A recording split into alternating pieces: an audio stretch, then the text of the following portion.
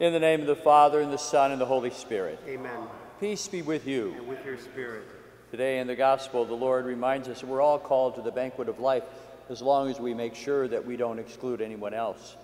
Let us ask God's forgiveness and mercy for the times we have excluded others, and know that the Lord is rich in mercy.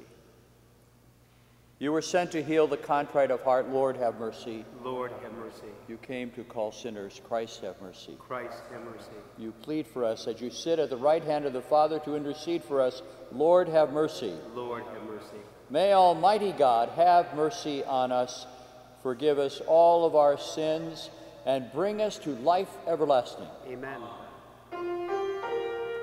Glory to God in the highest, and on earth peace to people of good will. We praise you, we bless you, we adore you, we glorify you, we give you thanks for your great glory. Lord God, heavenly King, O God, almighty Father, Lord Jesus Christ, only begotten Son, Lord God, Lamb of God, Son of the Father, you take away the sins of the world, have mercy on us. You take away the sins of the world, receive our prayer. You are seated at the right hand of the Father, have mercy on us.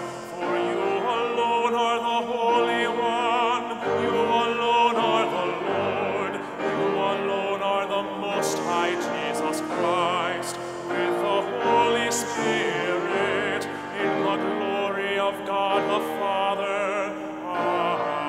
Amen. Let us pray.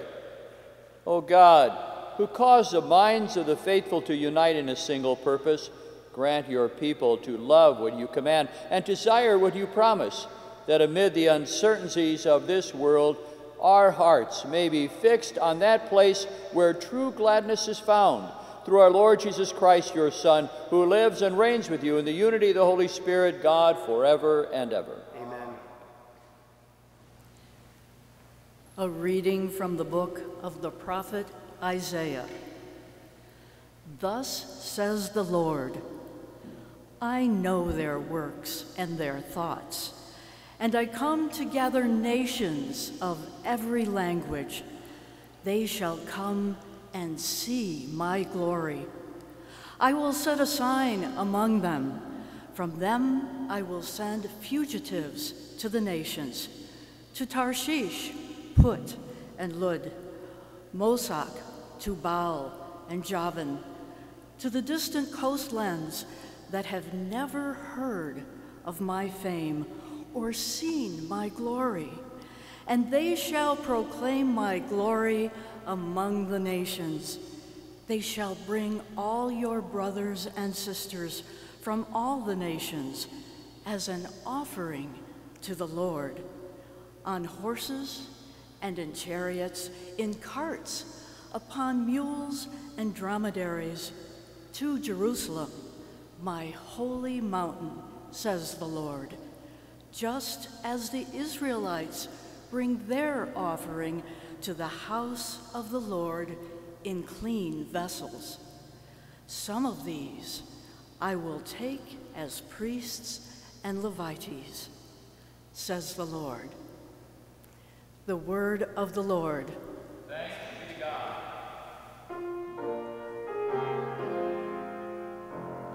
Go out to all the world and tell the good news. Go out to all the world and tell the good news. Oh, praise the Lord, all you nations. Acclaim him, all you peoples. Go out to all the world and tell the good news. For his merciful love has prevailed over us, and the Lord's faithfulness faithfulness endures forever. Go out to all the world and tell the good news. A reading from the letter to the Hebrews. Brothers and sisters, you have forgotten the exhortation addressed to you as children. My son, do not disdain the discipline of the Lord or lose heart when reproved by him. For whom the Lord loves, he disciplines. He scourges every son he acknowledges. Endure your trials as a discipline. God treats you as sons. For what son is there whom his father does not discipline? At the time, all discipline seems a cause not for joy, but for pain. Yet later, it brings the peaceful fruit of righteousness to those who are trained by it. So strengthen your drooping hands and your weak knees. Make straight paths for your feet, that what is lame may not be disjointed, but healed. The word of the Lord. Thanks be to God.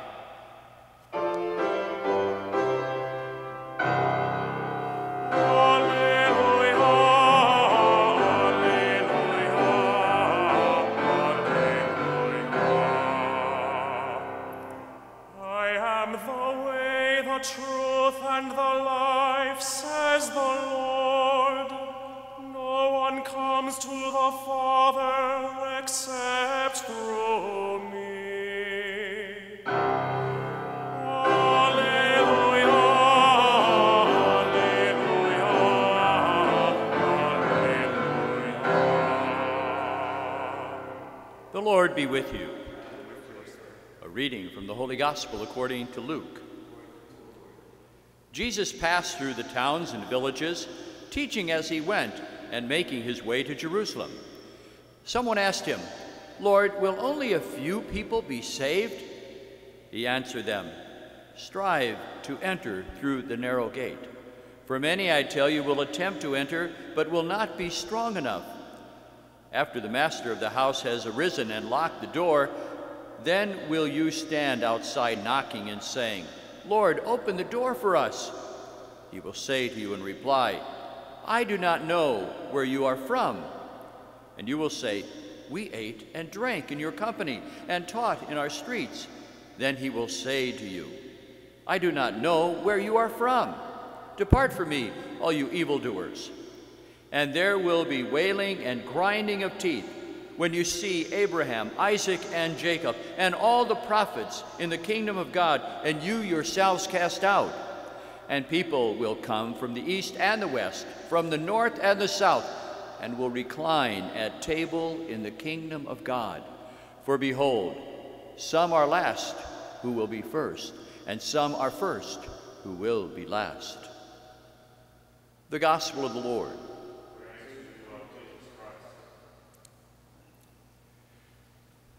One of the insights that I gain as I get older is that many of the values, the almost eternal truths that I have learned over the years really were something that I learned around the dinner table at home with our family. That comes to mind as we see in the gospel Jesus giving us the image of understanding what our life is about and our destiny is about in living with him forever, in terms of being able to share a meal, being able to sit down at table with one another.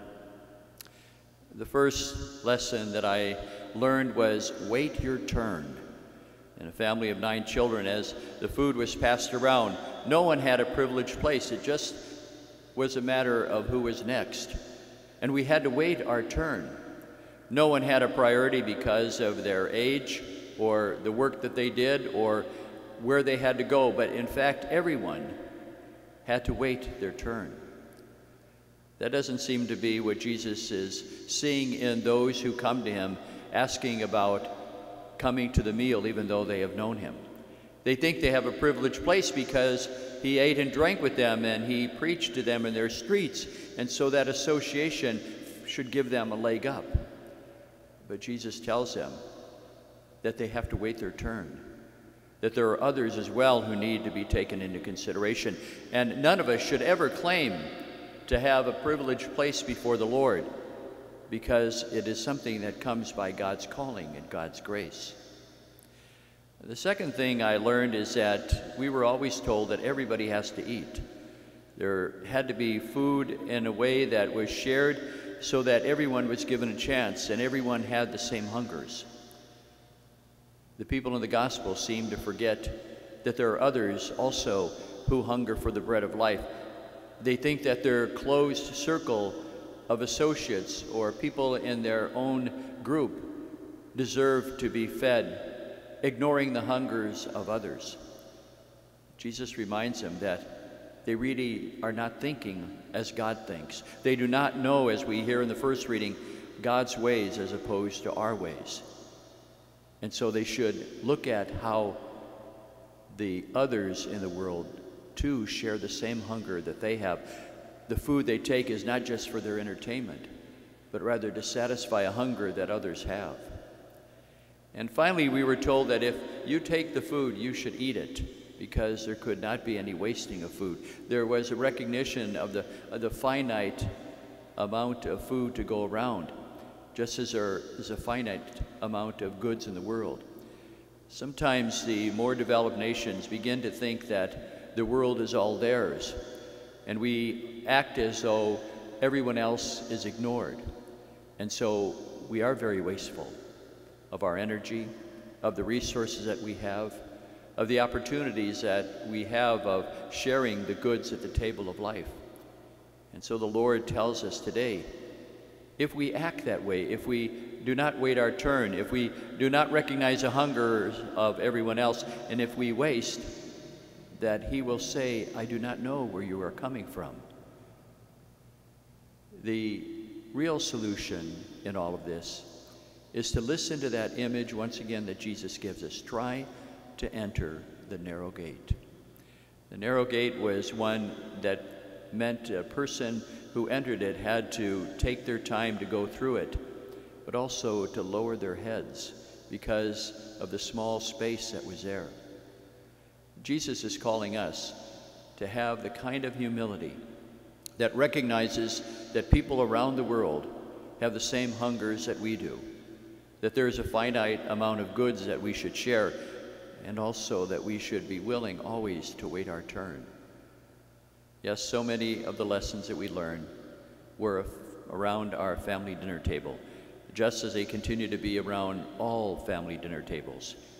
That's what we have in common with people around the world, from north and south, east and west. We are all in this together as we live on this tiny speck of cosmic dust floating around the great universe. That God calls us to recognize that we are responsible for one another, that we also should be willing to make room at the table of life for those who have so little. And that begins by lowering our heads to enter into the narrow gate.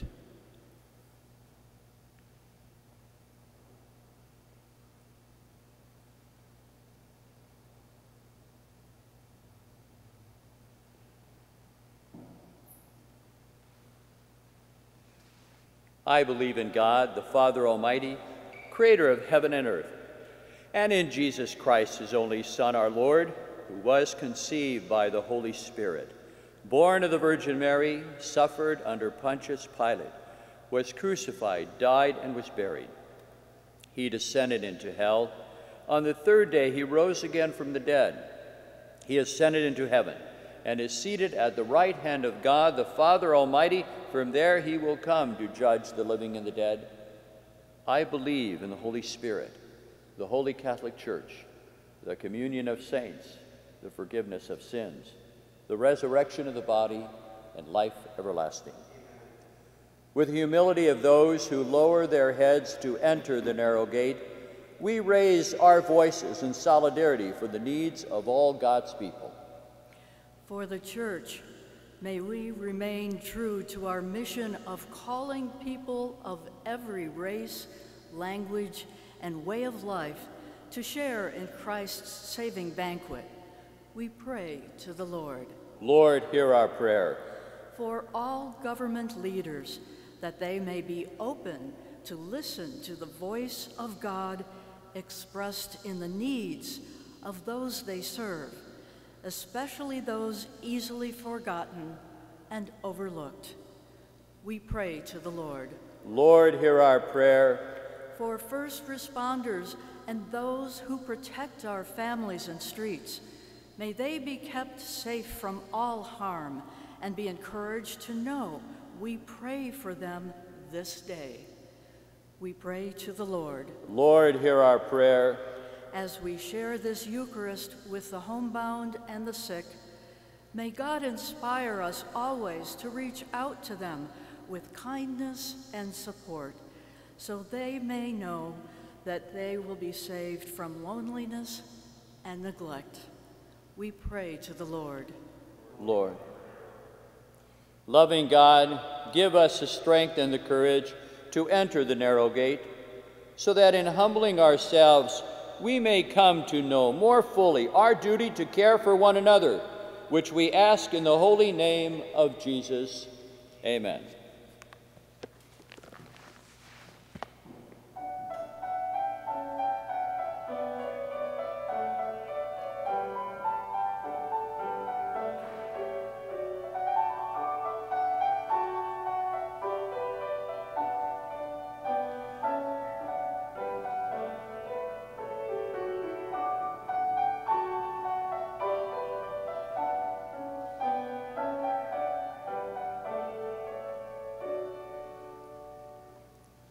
Pray, my sisters and brothers, that my sacrifice and yours will be acceptable to God the Father Almighty.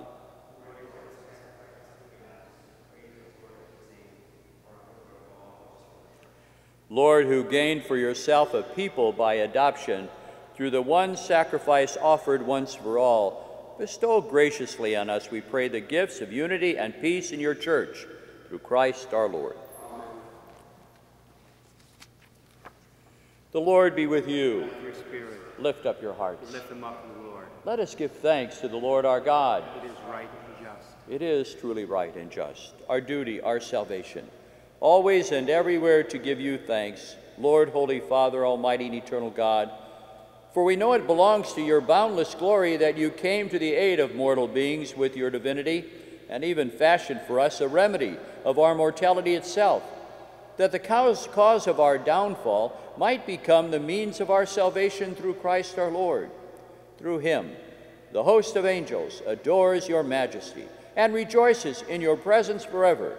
May our voices, we pray, join with theirs in one chorus of exultant praise as we acclaim.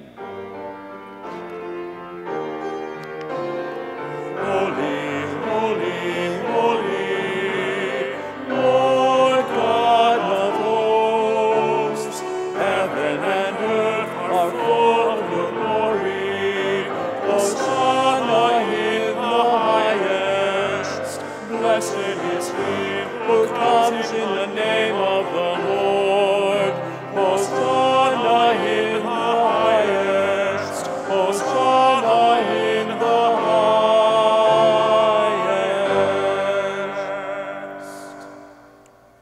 You are indeed holy, O Lord, the font of all holiness. Make holy, therefore, these gifts, we pray, by sending down your Spirit upon them like the dewfall, so that they may become for us the body and blood of our Lord Jesus Christ.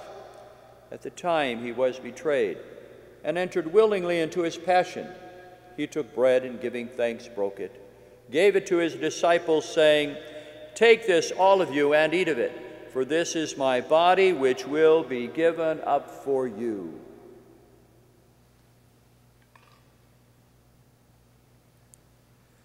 In a similar way, when supper was ended, he took the chalice, once more giving thanks.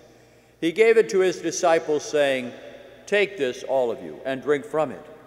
For this is the chalice of my blood, the blood of the new and eternal covenant, which will be poured out for you and for many for the forgiveness of sins. Do this in memory of me.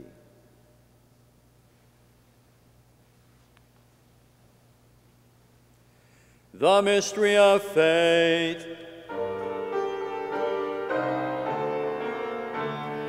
When we eat this bread and drink this cup, we proclaim your death, O Lord, until you come again. Therefore, as we celebrate the memorial of his death and resurrection, we offer you, Lord, the bread of life, the chalice of salvation, giving thanks that you have held us worthy to be in your presence and minister to you. Humbly we pray that partaking of the body and blood of Christ, we may be gathered into one by the Holy Spirit. Remember, Lord, your church spread throughout the world. Bring her to the fullness of charity. Together with Francis, our Pope, me, your unworthy servant, my brother bishops, the clergy, and all your people. Remember also our brothers and sisters who have fallen asleep in the hope of the resurrection, and all who have died in your mercy. Welcome them into the light of your face. Have mercy on us all, we pray, that with the Blessed Virgin Mary, Mother of God, with blessed Joseph, her spouse, with the blessed apostles, all the saints who have pleased you throughout the ages, we may praise and we may merit to be co-heirs to eternal life, and may praise and glorify you through your Son, Jesus Christ.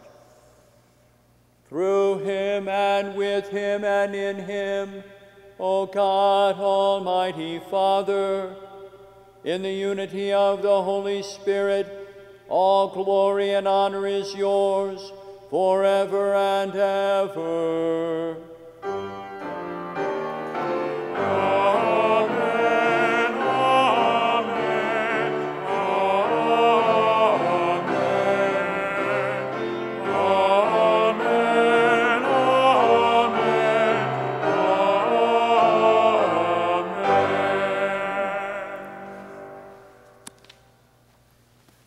At the Savior's command and formed by divine teaching, we dare to say, Our Father, who art in heaven, hallowed be thy name. Thy kingdom come, thy will be done, on earth as it is in heaven. Give us this day our daily bread, and forgive us our trespasses, as we forgive those who trespass against us. And lead us not into temptation, but deliver us from evil. Deliver us, Lord, we pray, from every evil. Graciously grant peace in our days, that by the help of your mercy we may be always free from sin and safe from all distress, as we await the blessed hope and the coming of our Savior, Jesus Christ. For the kingdom, the power, and the glory are yours, now and forever. Lord Jesus Christ, who said to your apostles, Peace I leave you, my peace I give you, look not on our sins, but on the faith of your church, and graciously grant her peace and unity in accordance with your will, who live and reign forever and ever. Amen. The peace of the Lord be with you always. And with your spirit. Let us offer each other a sign of Christ's peace.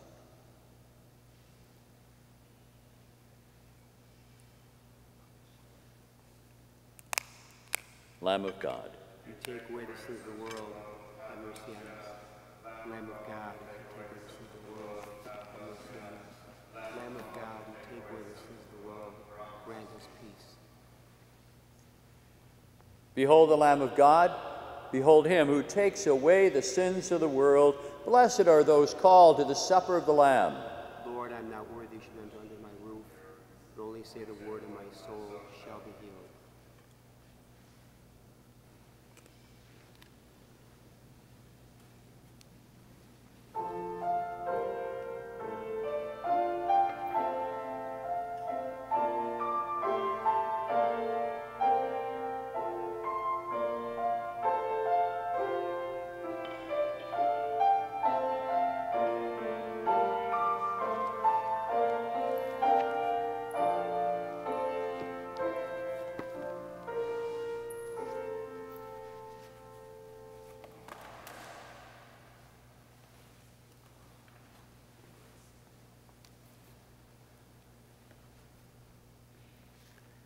An act of spiritual communion. My dear Jesus, I believe that you are present in this most holy sacrament. I love you above all things, desire to receive you into my soul. Since I cannot receive you sacramentally, come spiritually into my heart. I embrace you, unite myself wholly to you. Never allow me to be separated from you. Amen.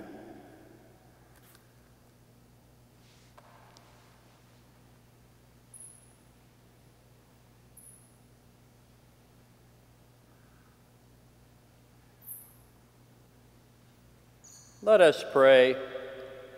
Complete within us, O Lord, we pray, the healing work of your mercy, and graciously perfect and sustain us, so that in all things we may please you through Christ our Lord. Amen.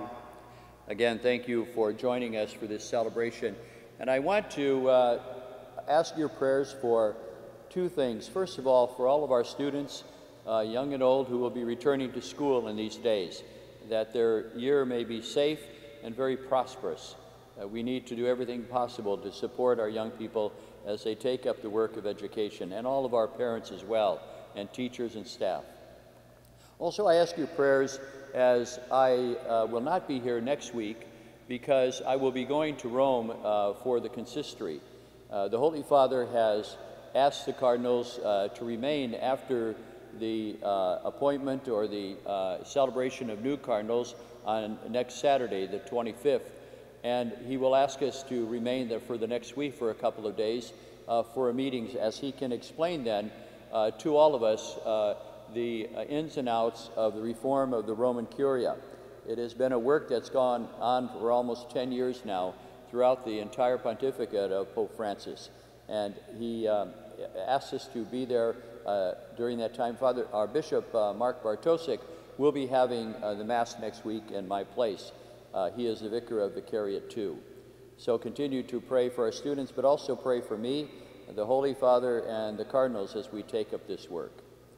The Lord be with you. And with your spirit. May Almighty God bless you, Father, Son, and Holy Spirit. Amen. Go in peace. Thanks be to God.